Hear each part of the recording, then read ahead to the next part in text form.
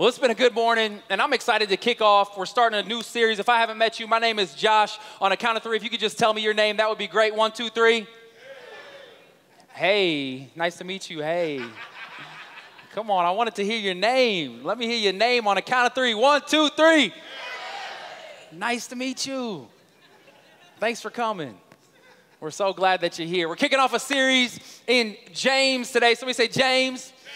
The book of James, it is a small book, about 5 chapters, not about, there's actually 5 chapters in James. And over the next couple of weeks, we're going to be going through this series together. And I want to encourage you, if you've got a Bible, does anybody carry around any of these anymore?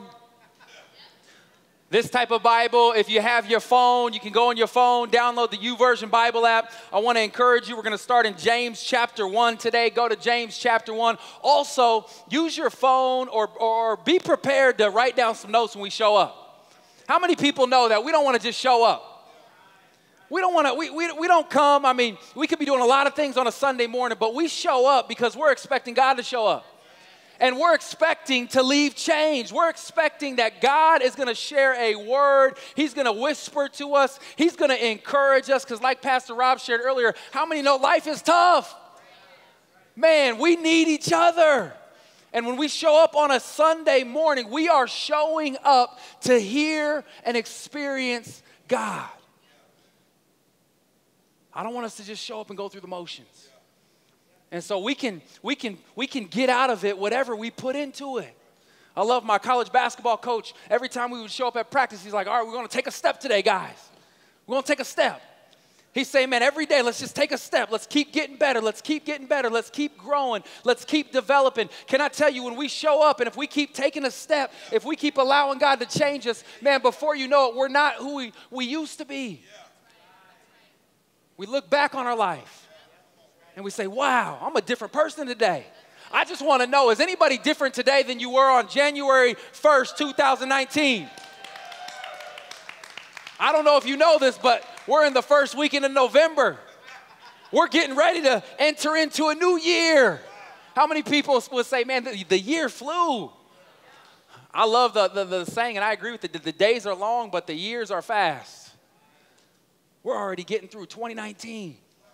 Our prayer is that when we look back over 2019, we look back over a year and we say, God changed me. And the reason we can say that is because roughly 52 weekends at least out of the year when we showed up, God showed up and we walked away changed. And so as we get into James, I hope you're ready to learn this morning. If you're ready, say, I'm ready. Turn to somebody and say, get ready. Tell them, say, this message is for you. I'm glad you're here. We're going to get into James and we're going to look at some very specific things in James, but this is honestly what my heart and hope is. I love the theme for this series. It says, walk this way, faith in action.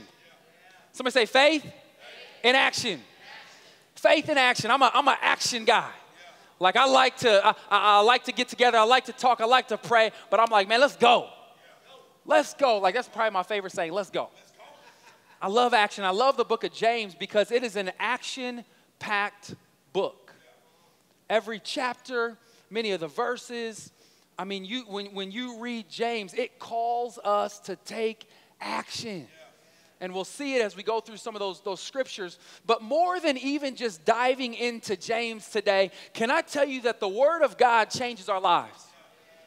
And one of the reasons that we're going through James is because it's a very simple and short book. And our prayer is that we wouldn't just show up on Sundays and hear what one of the speakers says about James, but that throughout the week we would take time and we would read James. Look at somebody and tell them, say, James is for you. Just in case you were wondering, James isn't just for the other person. James is for you. James is for all of us. The Word of God is for all of us. It's powerful, it's living, it's breathing. And our prayer is that as people, we would get into the Word of God and allow it to change and transform our lives. It's a game changer. And so more than even today, more than just getting into James, my prayer is that we would walk away and say, I got to get into God's Word. I see the value of God's word in my life.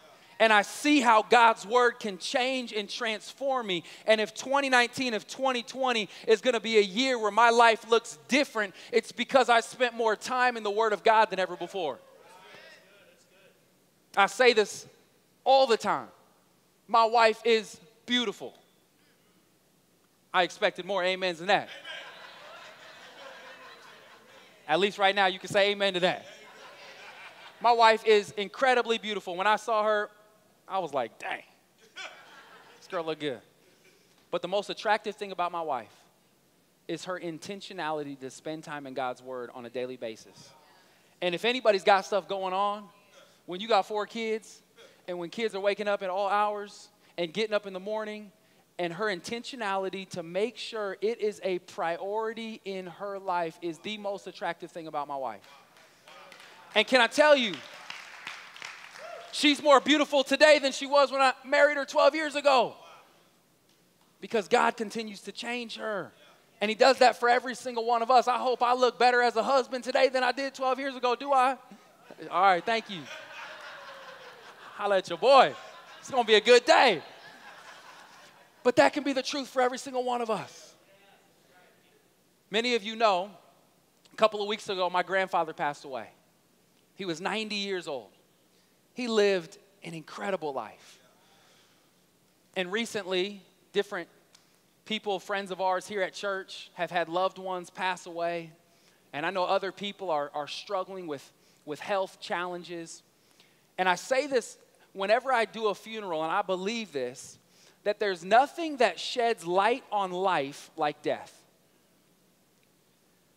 There's nothing that gives you a clear picture of reality and what life is really all about than when you stare death in the face. And when you're at a funeral and you see an individual and you see their lifeless body, your mind starts to go to places that on a typical day it otherwise doesn't.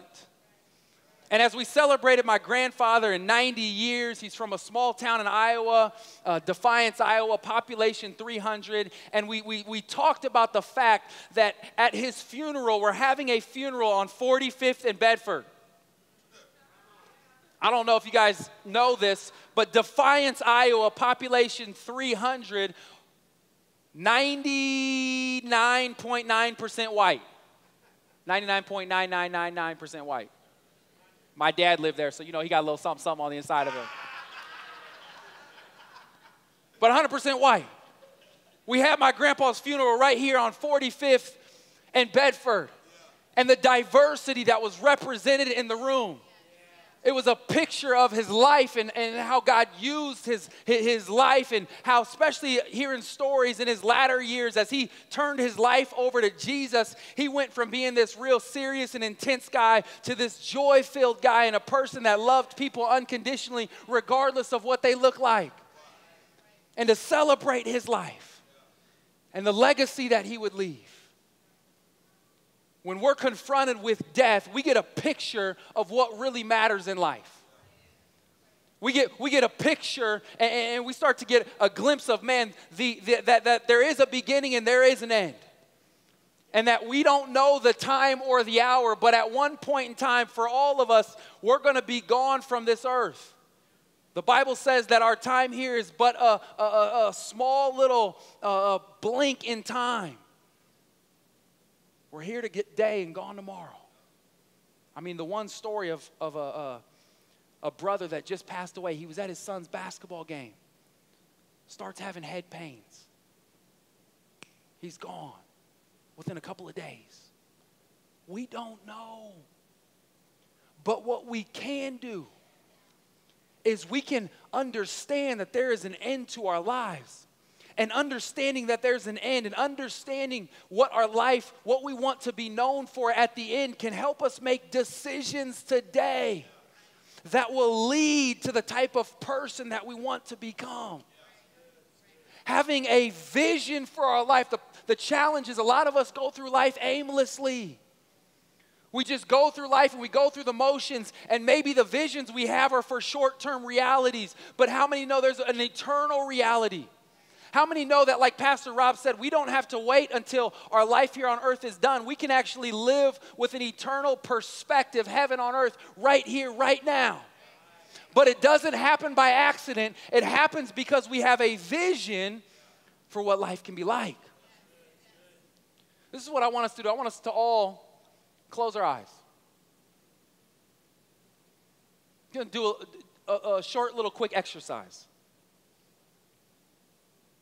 Eyes are closed, and I want you to envision that you're going to a funeral.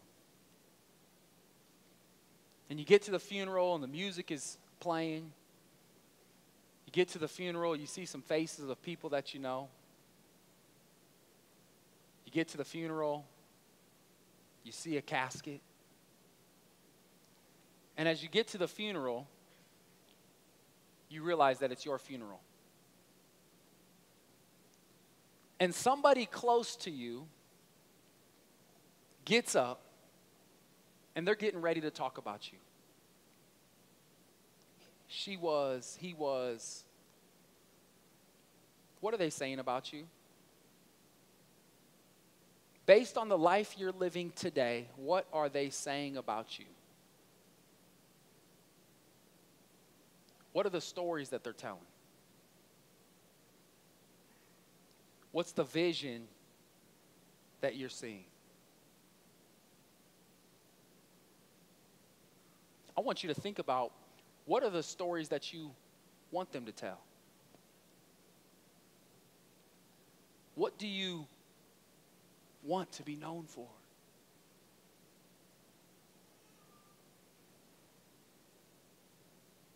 How many know that it is a sobering reality to think of the end of your life? And to think that one day it'll all be done. But how many of us know that when we take time to think about the end, and we take time to envision not what we want to do, but who we want to be? And he was a loving father. He was somebody. I've taken time, and I've done this exercise a variety of different times, and I would encourage you to continue to do it. But I've written out 6 different areas. What do I want to be known for in my faith? I want to be known for a man after God's heart. I want people to say at the end of my life that he had wisdom that was only from God. My family. I want to be a father that my kids love to be with. I want to be a husband that my wife feels like she's the most important person in the world. I want to be fit by 50. Holla at your boy. Every day I want to be fueled and energized through fitness. I want to be a friend to everyone, but a friend that someone can count on and rely on. I want to fight for financial freedom. I want to be known for faith when it comes to my finances and faithfulness. I look at these different areas of my life and I get a vision for who I want to become and where I want to go. My question is what is the vision you have for your life? Because the Bible says that without a vision, people perish. In other words, without a vision, we can go through life, and at the end of our lives won't really be about the things that matter the most. Without a vision, people perish, which means without a vision, we can go through life and the relationships, the things, the job that we were chasing, the relationships that we were chasing, the community that we were hoping to live in, the cities that we were hoping to travel in. Ultimately, none of them will fulfill us, and they'll leave us dead, empty, lifeless. But when we have a vision and when we take time to write it down, that vision can lead us towards a destination that helps us look more like Jesus. And so my heart and prayer and belief is that when we have a vision for our lives, then we'll have a value for God's word. Because many of us don't see the value of God's word because we can't attach it directly to our lives based on where we are today. But when we get a vision for our life and who God wants us to be, and that vision's dynamic, it'll constantly change, it'll constantly evolve. But then we say, oh my goodness, there's value in God's word. When I read God's word, it changes me, it grows me. Can I tell you that Ephesians 3:20, God says that the Spirit of God within us can do infinitely and abundantly more than we can ask, hope, or imagine. Can I tell you the vision you have for your life is small compared to God's vision? Ephesians 2:10, he says that we are God's handiwork, created in Christ Jesus to do the good works that he's prepared for us long ago. Every single one of us, God has a plan for our life. It's bigger, it's better, it's more audacious than we could ever imagine, but we'll never get there on our own.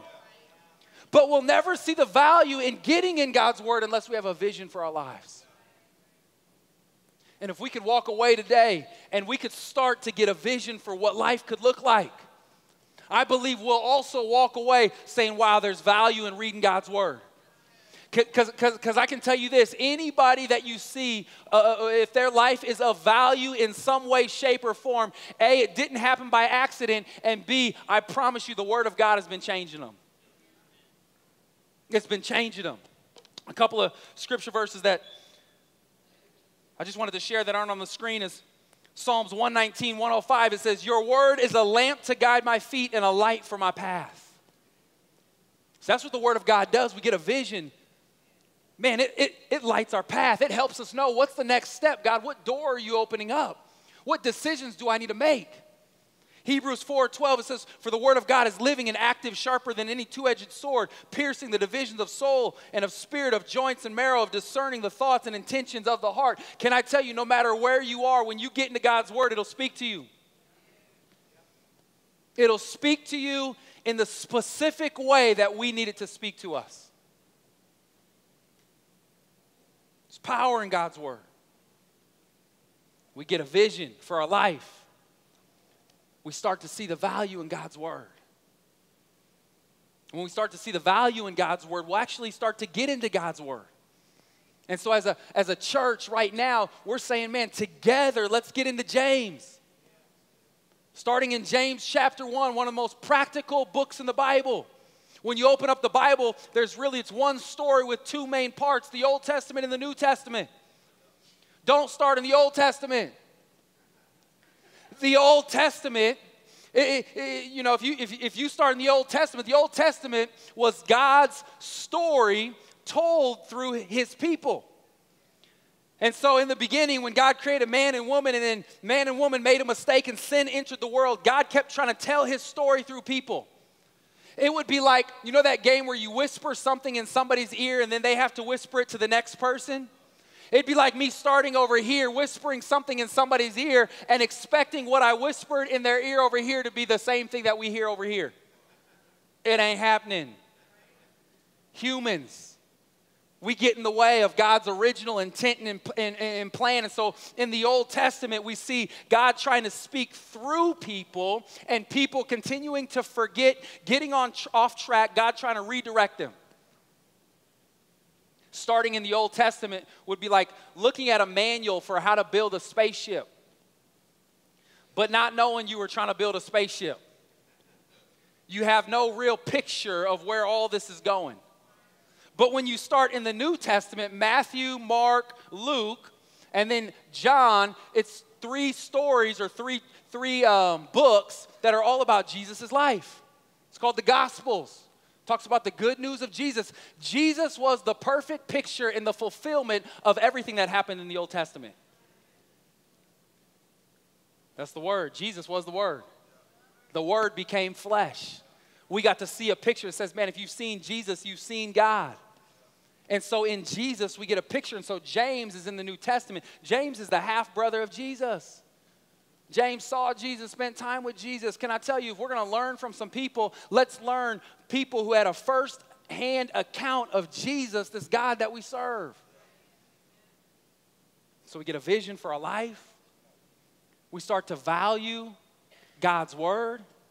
Then we start to get in it, and we don't have enough time to go through all of James, but When we're getting into God's word, when we start to value God's word, I want to go to that slide that has the 4 things I want us to do.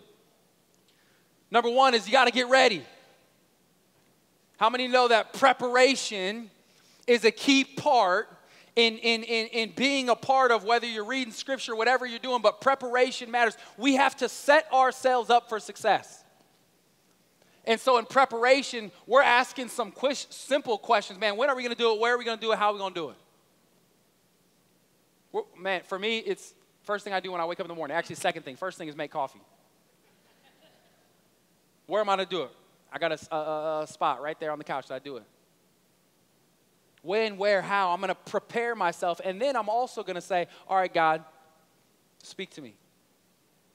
Before I get into your word, I want you to speak to me. I'm preparing my heart and my mind. Then I get to the verse and I start to read the verse. What does the Bible say in these scriptures that I'm reading? And I would encourage you too. There's Bibles that have concordances. You can look stuff up. I mean, it just helps give context to what you're reading. What does the Bible say? Number 3, I get to spend time reflecting. What is it that I'm reading that speaks to me? Like I said, this is the thing about God's word. It's living, it's alive, it's active. It speaks specifically to where we are in the moment of our life. We can all read the same scripture, and God can speak to us very differently. Number 4, we got to respond. And that's what I love about James chapter 1. It talks about this idea of putting our faith into action. Can we go to James chapter 1, verse 1, just real fast?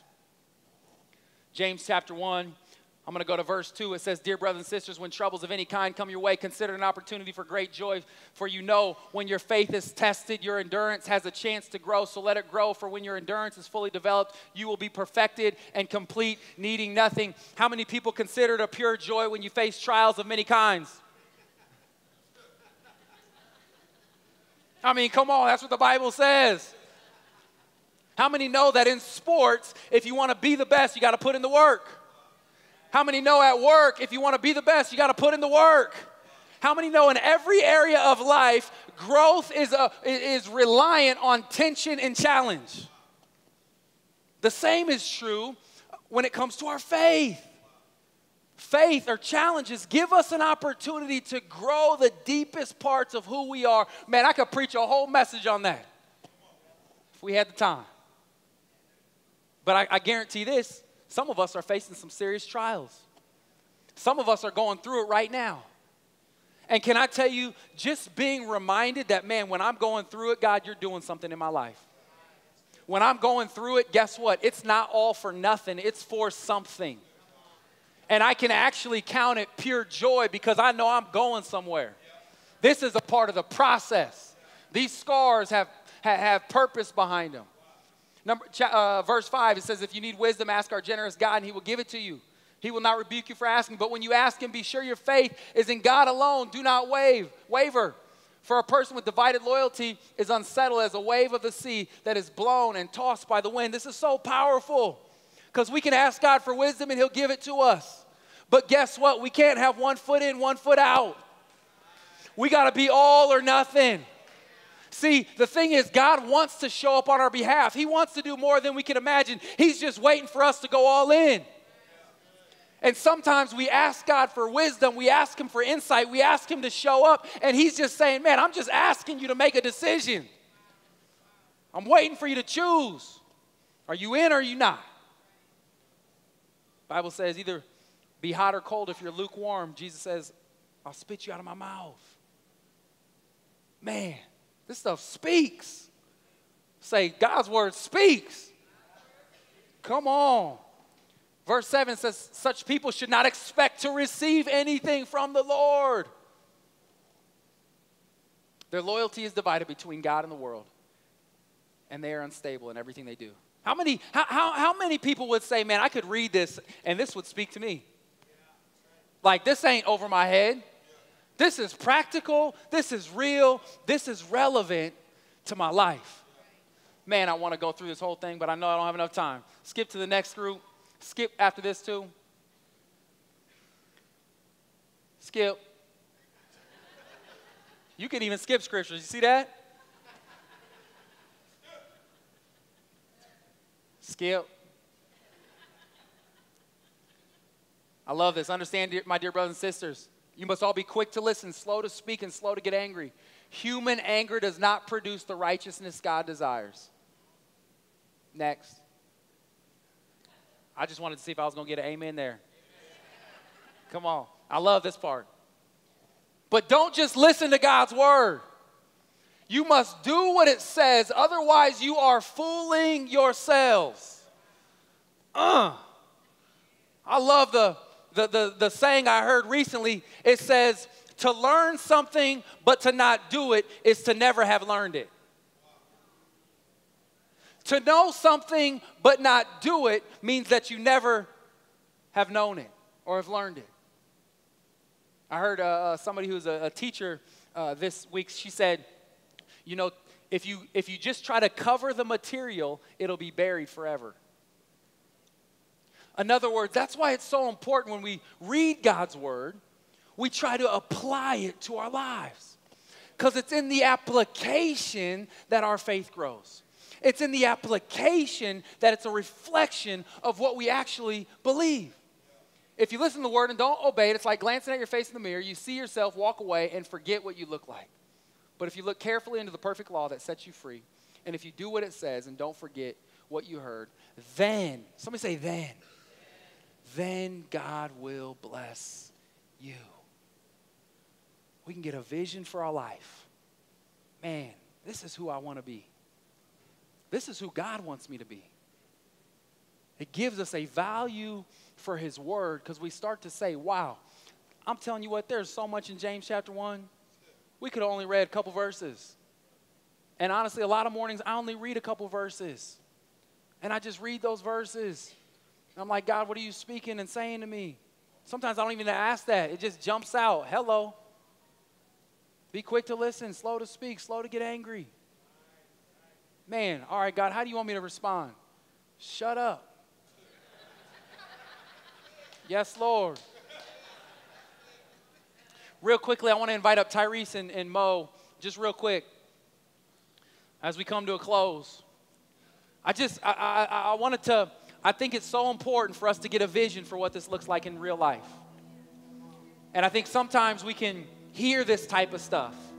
Or you can look at me and, that's Josh, man. He's up there speaking all the time and this and that. But like, this is real. And for me, I get to see it played out all across this room. And it's one of the coolest things ever.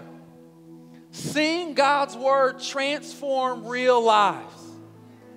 It happens, and it's happening. And I asked these two guys to come up here because I think their stories are a picture of what that looks like. And I want them both to start. I'm going to start with Tyrese. We'll go through his real quick first. But I want them to start just describing what rock bottom looked like. Because how many know that when we are at rock bottom, when we are at our lowest, God a lot of times is at his closest. When we hit rock bottom, we start to see our need for God.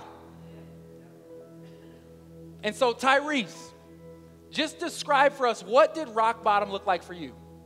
So rock bottom was a lot of hopelessness, but I was homeless, and I was addicted to what the world had to offer. Drugs, alcohol, parties. And then I was on the brink of divorce. I lost what was so close to me. My wife and my kids had walked out on me. And that's when I knew I hit rock bottom. So you're at rock bottom. God gets your attention. Starts connecting you with the right people. What was the vision? I mean, what did you want? I know that's not what you wanted for your life. What was the vision that you wanted for your life? So I had a vision of being not just a father, but a great father. Because I knew he was great. For him to bring me from rock bottom into a place to where I could relate to him and get in his word and it could change me. I wanted to be a great father, but I wanted to be a great husband that seen my wife and valued her as the value God's word was. Come on. You hit rock bottom. you have some sort of a vision for your life. You didn't want to be where you were. Right. And over the course of several years, you start showing up. How many people know we don't change in a day, but we change every day? And if we get in God's word, every day he changes us. And I've seen your life. You see this guy today, man, he's not who he used to be. How many people would attest to that? Come on, come on, come on, come on. But my question is what does it look like for you to get in God's word? Yep. Spend time with him. Early morning, I think I get up at 3 a.m. and I set the table to really receive from God. And I've got to really give respect to who's in this room. There's some brothers in here that hold me accountable. We're doing devotions, Marcus Wagstaff, come on, Josh Dotzler, Anthony Edwards. Like, we're doing devotionals and God's word together. And I'm just being able to receive a different perspective of what it looks like to live it out. Come on, man. So just getting up early, it's like you said, preparing to receive from God. Come on. Now, you don't have to get up at 3 a.m. No, you don't. Don't try it. But I just want to say this. For me, when we do these, like, you can do devotions with groups of people on YouVersion.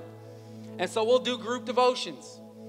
Faithfully and consistently, he's responding and taking time to ask God to speak to him, and he's sharing what God is speaking to him.